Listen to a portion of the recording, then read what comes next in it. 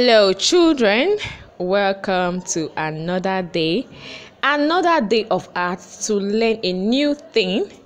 This time we are going to be talking about a topic which is figure drawing. A figure drawing is a drawing of human form in any of its various shapes and postures using any of the drawing media. This term can also refer to the art of producing such a drawing. The degree of representation may range from the highly detailed and anatomically correct, rendering to loose and expressive sketches. Now, a figure drawing is important because it allows you to learn about the human figure and how different body parts move together as one whole unit.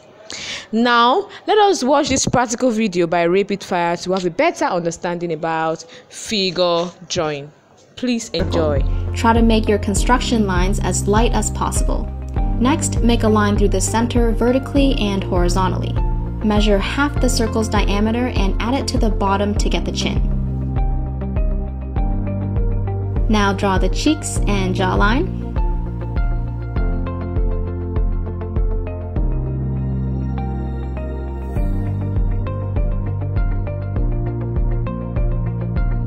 Draw a line down the whole face vertically. We don't need the horizontal line anymore, so let's get rid of that. Now we're going to split the entire head in half by drawing a horizontal line going through the very center. Split the bottom section of the face in half and then in half again. Let's do the same thing with the top portion of the head.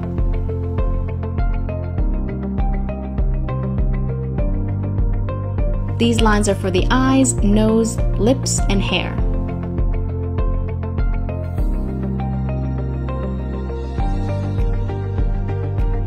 On the eye line, split your face into 5 equal sections, taking the full width of the head into account.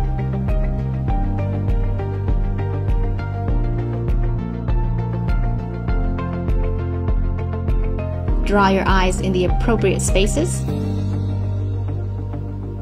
For a more detailed tutorial on drawing eyes, noses, and lips, check out my other videos linked down in the description.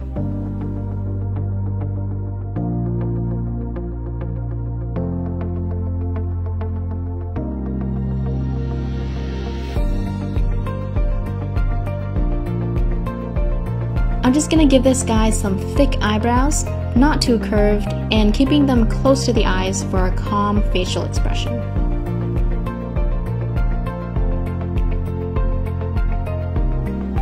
Now let's add the nose. Draw a line coming down from the inner corner of each eye.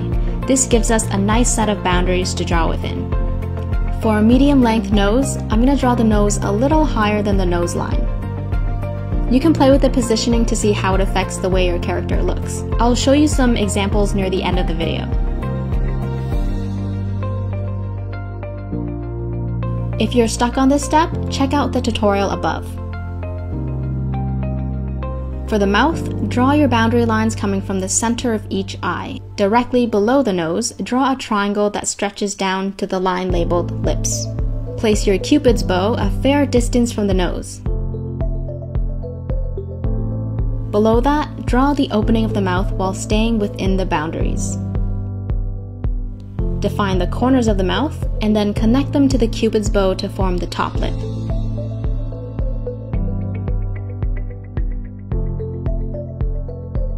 At the triangle's base, draw the bottom lip.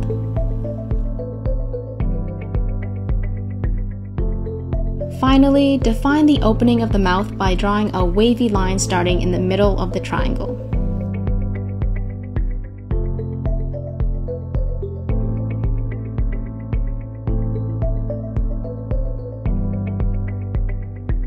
For the hair, start at the line labeled hair and draw the sides and sideburns. I like to draw the top part between these two lines. Males tend to have hairlines that are very angular and well-defined.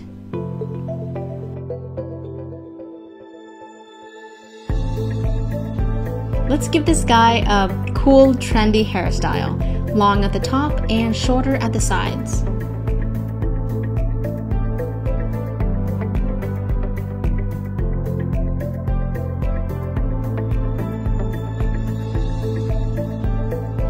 I almost forgot about the ears. Between the eye line and nose line, draw your 2 ears.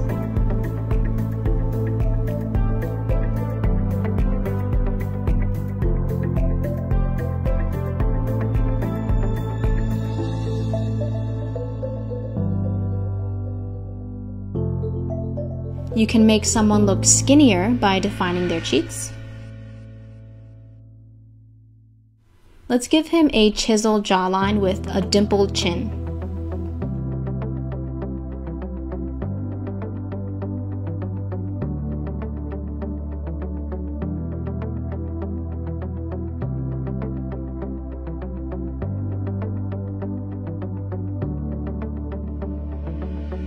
And let's also give him a thick neck.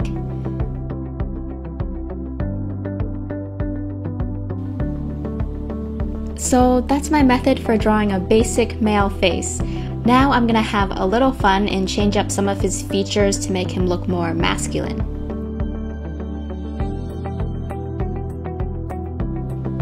I think males generally have less prominent lips, so let's remove a layer of graphite to make the mouth really subtle.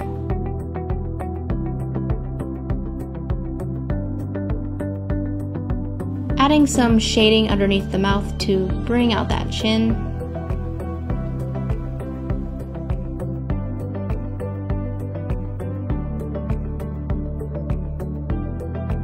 That was actually really effective. Let's also give the nose some sharper angles and a darker nose bridge.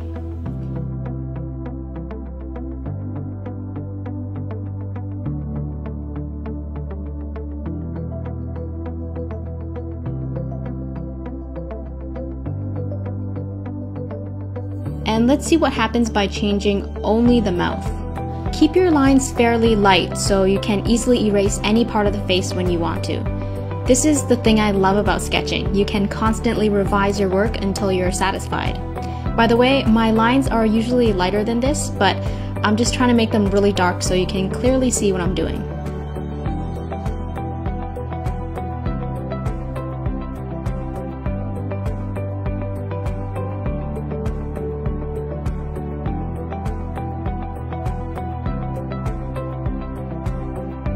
If you want your character to look more chill and relaxed, make the eyes narrower so you can see less of the iris.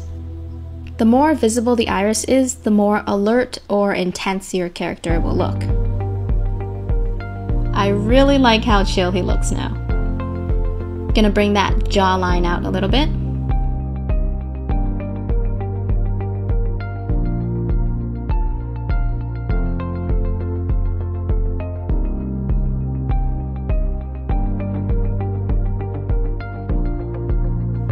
And just gonna apply a bit of shading to bring out his chiseled features.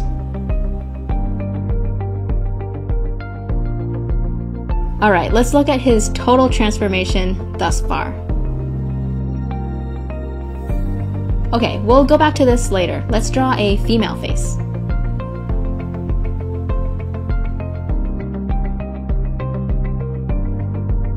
Draw a circle with a line going through the center vertically and horizontally. Measure half of the circle and then add it to the bottom, except this time draw the chin a little higher. Get rid of the horizontal line inside the circle when you're done with it. I usually like to draw females with narrow faces and small chins.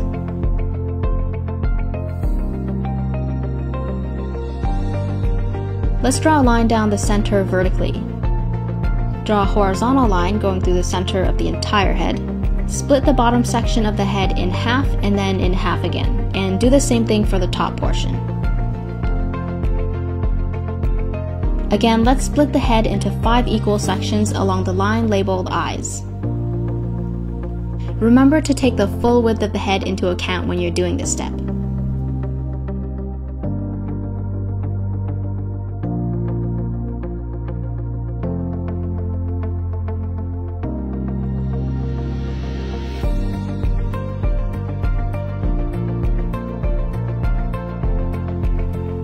Let's give her a pair of thin, curvy eyebrows.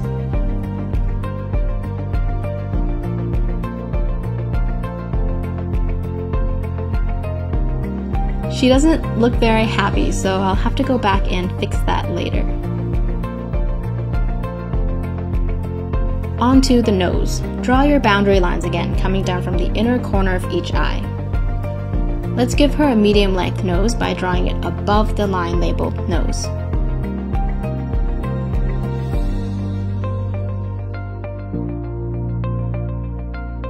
Compared to the face on the left, the lines used to draw her nose are much more smooth. No sharp angles, it's also more narrow. For the mouth, draw your boundary lines coming from the center of each eye and place your triangle directly below the nose, resting it on the line labeled lips. Start with the Cupid's bow. Draw the opening of the mouth, the corners, and then connect everything together.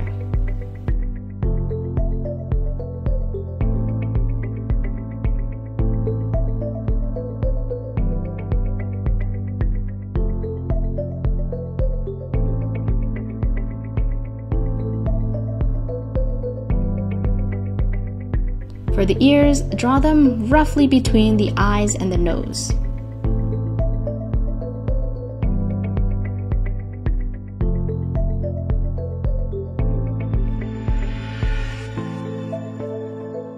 Now, moving on to the hairline.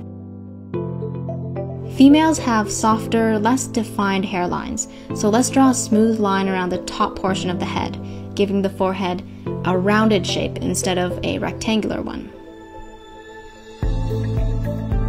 Draw the rest of the hair.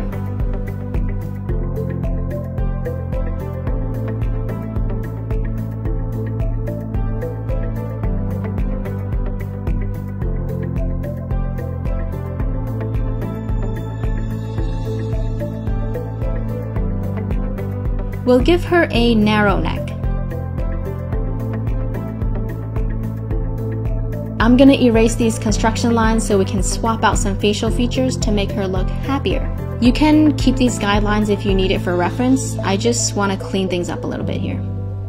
I think the reason she looks so sad and angry is because her eyes are squeezed together at the ends. So let's open those eyes right up.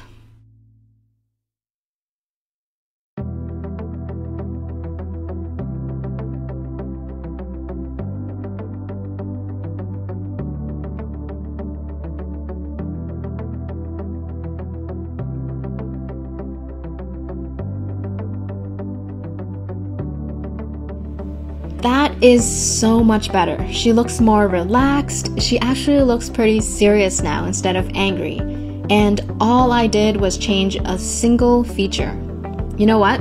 In the beginning, I thought I'd have to change her eyebrows too, but most, if not all of her sadness came from the eyes. This is a great exercise to learn about how each feature can affect a character's emotions, even through the most subtle changes. Just adding some more details and shading.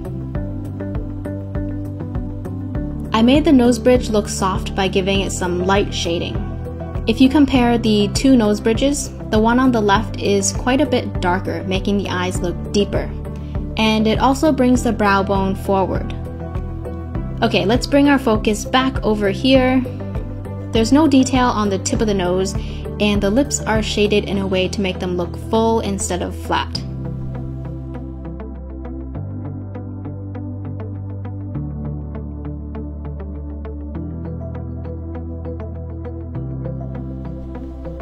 Let's go back to the guy and turn him into a Southeast Asian. I don't know why, but I like drawing the guy more than the girl. Let me give him some eyes where the outside corners are slanting up.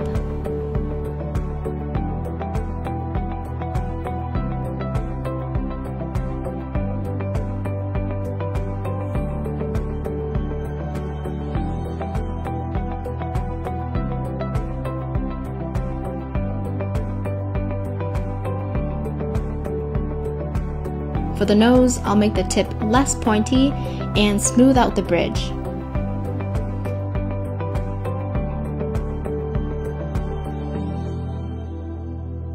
I'm Vietnamese, and from my observation, most Vietnamese men have pretty thick and defined lips, kind of like these ones.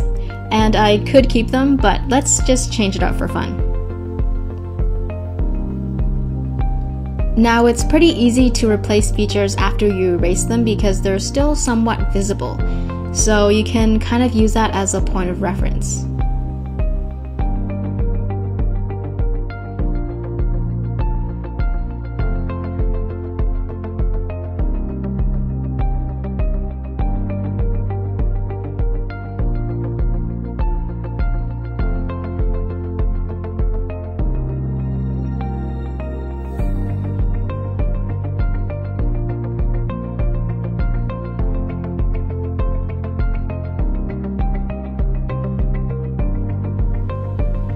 Okay, new character.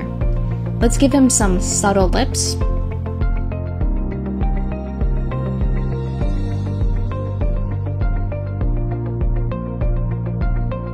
Here I'm trying to avoid all outlines.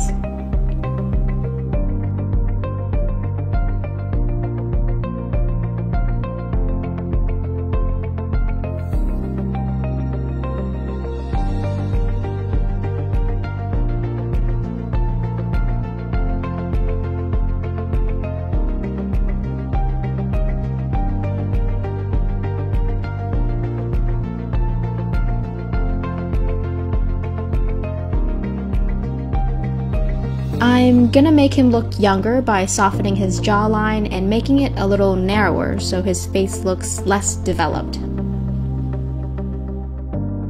I barely did anything and he looks a lot younger now.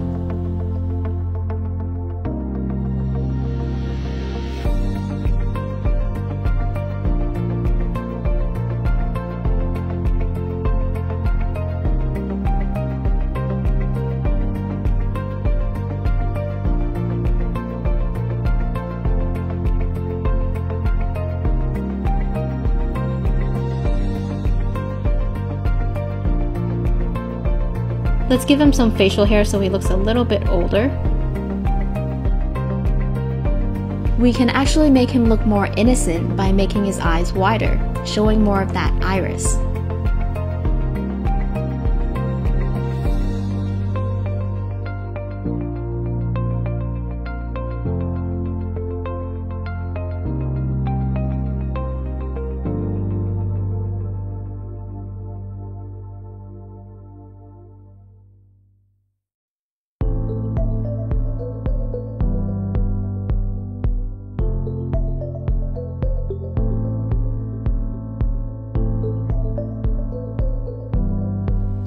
Add a bit more facial hair, see if we can make him look any older.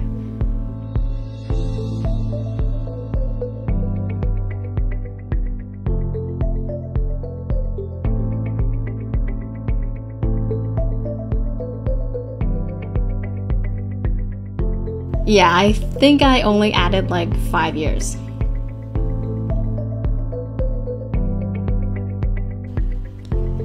Try to exaggerate features way beyond their boundaries and push the limits to see what you can create.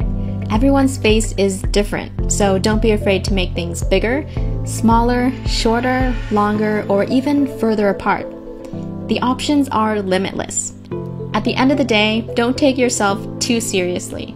Just have fun and don't be afraid to venture off the path. A fun exercise you can do is to trace over a few photographs until you familiarize yourself with the proportions. I think tracing is a great way to learn, so give it a try. And I don't think this tutorial would be complete without showing you some more examples. Alright, now in conclusion, figure drawing is the art of sketching the human figure, often done live with models who are standing or sitting in a pose that emphasizes the figure. This process helps the artist to capture the essence of the human figures, human body, texture, and postures. I hope you have learned a new thing today in our class. Thank you so much for joining me today. See you in our next class. Bye.